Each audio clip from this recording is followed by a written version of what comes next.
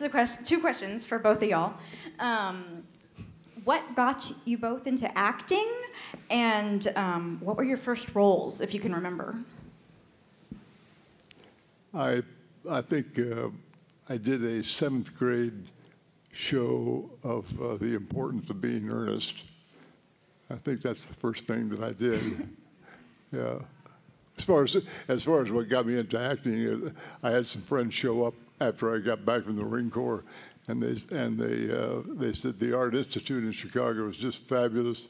You've got to try this out, and I did, and they accepted me to my shock, and that started a whole infatuation with the arts in general, but the creative art of drama, how that works.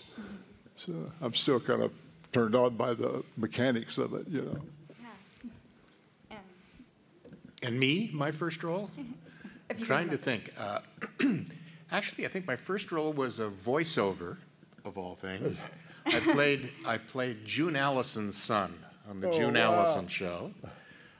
My first on camera was a Twilight Zone, where I played a kid selling newspapers. Do you remember the episode? Yes, that was called Printer's Devil, and most of me ended up on the cutting room floor.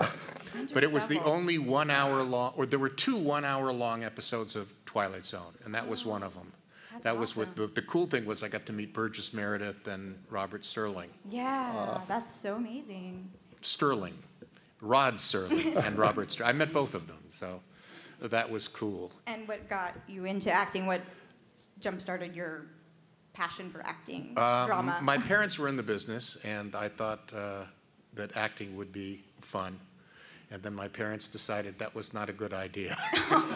And so they put the kibosh on my acting career because I was working too much and missing school and things like that, and they just told my agent he's not working anymore. But they didn't tell me. And I thought, God, I'm 14 years old and no one wants me anymore. And so what I did is I started a rock band to teach my parents a lesson. And I had a hit rock band when I graduated high school and went out and did rock and roll for years. And then my parents felt I hadn't suffered enough, so I should be a writer. And they convinced me to write. Okay. That's how I ended up in prison. Okay, thank y'all so much.